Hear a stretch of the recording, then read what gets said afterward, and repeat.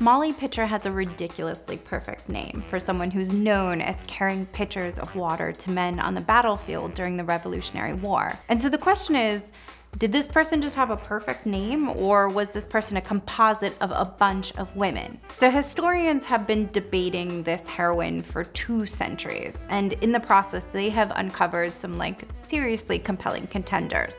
So the first one of my favorites, is Mary Hayes, and she could hang with soldiers. I really like reading these early accounts where they mention that she has a filthy mouth and she chews tobacco. Oh, and she was also pregnant at the time. So yeah, she's 22, she follows her husband into war.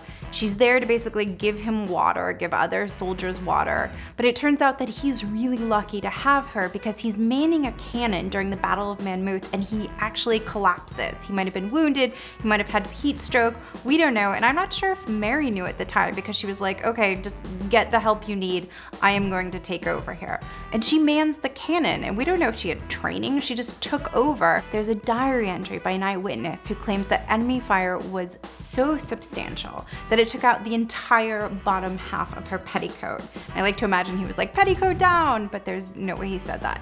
Anyway, she survived, and she got a personal thanks from none other than the general himself, George Washington. And then 40 years later, the state of Pennsylvania awarded her a pension of $40, which sounds like terrible money now, but back then it was pretty decent pay. Okay, so let's review. We've got an eyewitness account, we've got a letter of thanks from George Washington, and we've got a pension. So it seems like historians should be like, okay, debate settled, let's move on. There's another really good contender, and she was in the same regiment. Her name was Margaret Corbin, but she wasn't wearing petticoats. She was wearing a uniform, but this isn't one of those great stories about a woman who cross-dressed during the war. She was actually publicly a woman who was called Captain Molly. Now, Molly's husband, he was also in the same regiment. She followed him as well. But he was on the firing line, and he was actually wounded, which is when she stepped in and was then immediately wounded herself.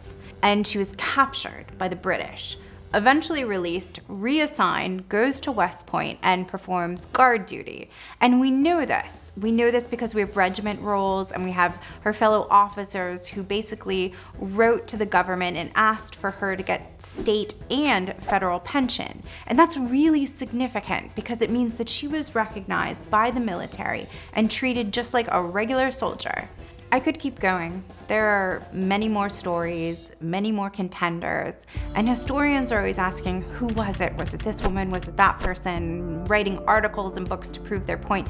But I don't think it matters. I think the point is there were all these Molly Pitchers. There were all these women who were brought onto the battlefield to carry water and ended up basically saving men who were supposed to be doing the fighting. So let's celebrate all of them.